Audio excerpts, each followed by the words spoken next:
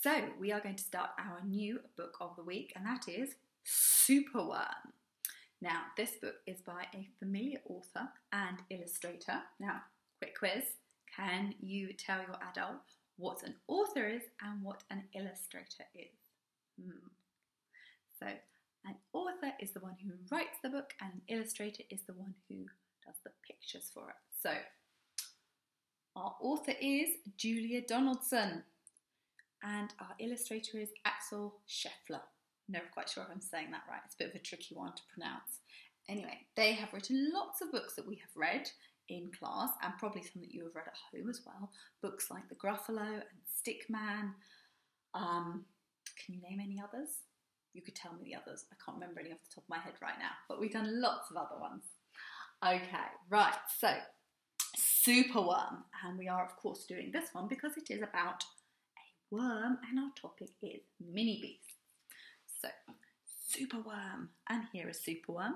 And if I hold it up for you, which other mini beasts can you spot on the front cover? There are lots and lots of mini beasts here. Lots of them. And they all look pretty friendly as well. So, let's open up.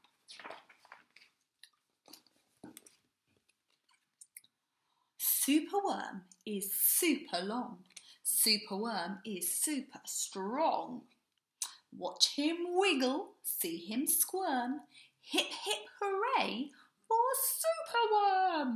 Look at him. He's so strong, he's holding that rock.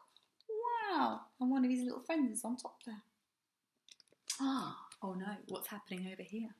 Help, disaster. Baby Toad has hopped onto a major road. Should you ever hop onto a major road? No. Quick, whatever can we do? Oh no, what shall they do? Whoop! Look at that. Oh my goodness, what has Superworm done? Look, a Superworm lasso. He has lassoed him. Whoop! He's going to save him.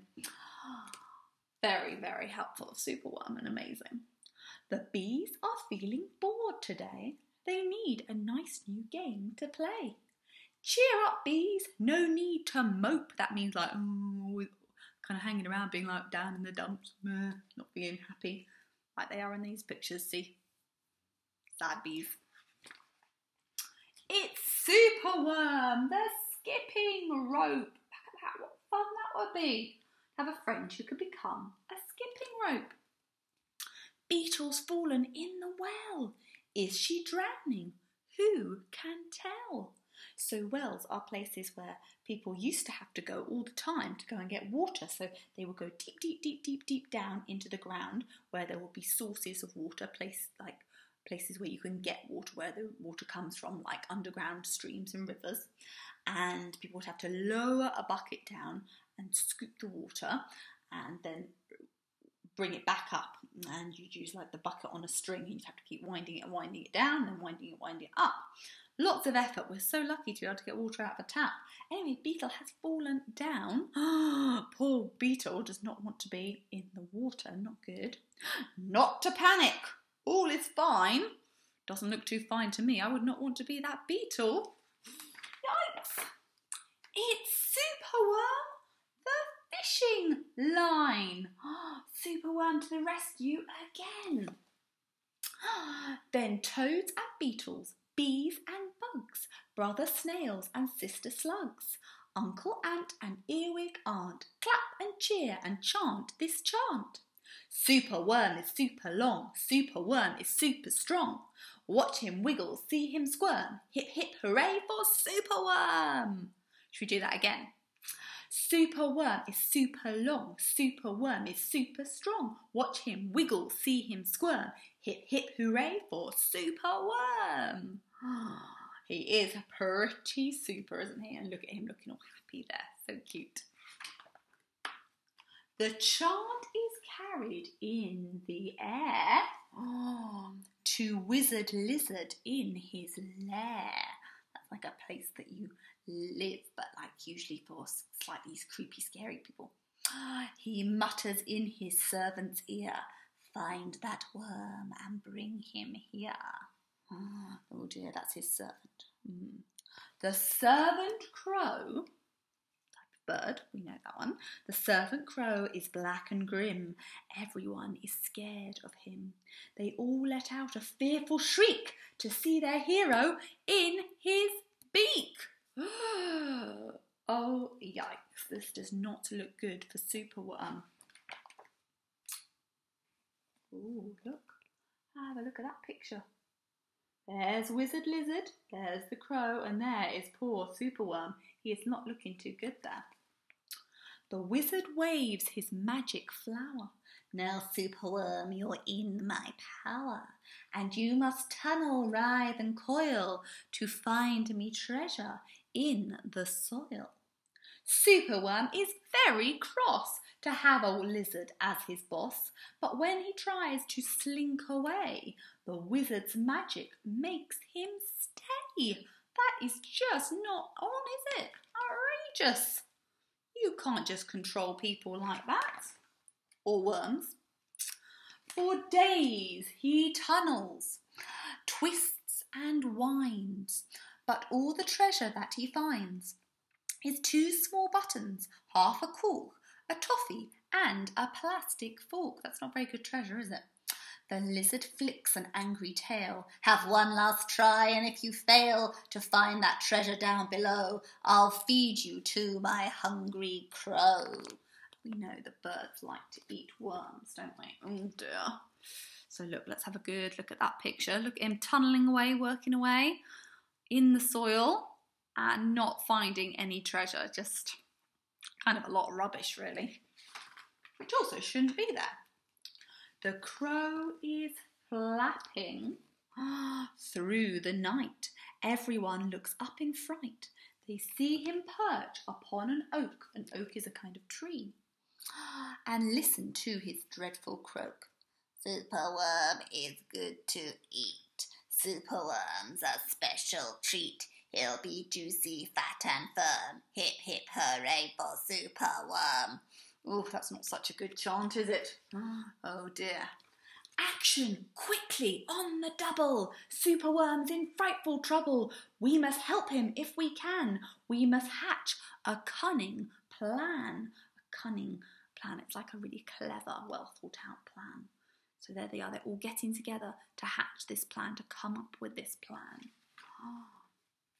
Oh, there they all are. So, the garden creatures leave their home carrying a honeycomb. But what they're going to do with that? They jump and fly and crawl and creep. Let's have a good look at that picture there. Look at that. So many beasts. And find the lizard fast asleep. Ooh.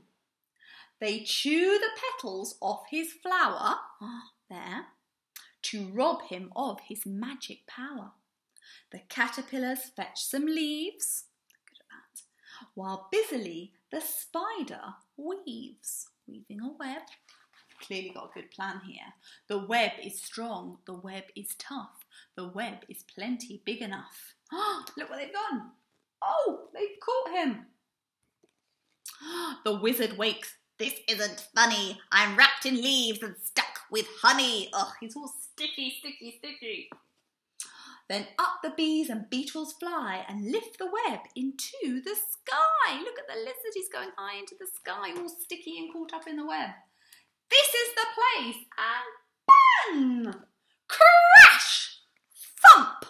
The wizard's in the rubbish dump. Not a nice place to be.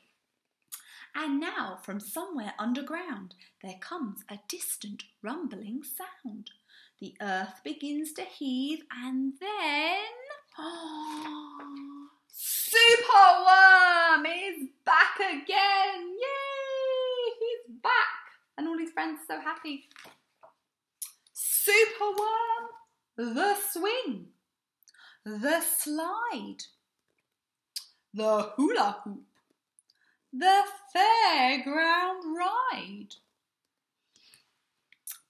Superworm, the belt, the hat, the crane, the train, choo-choo, the acrobat.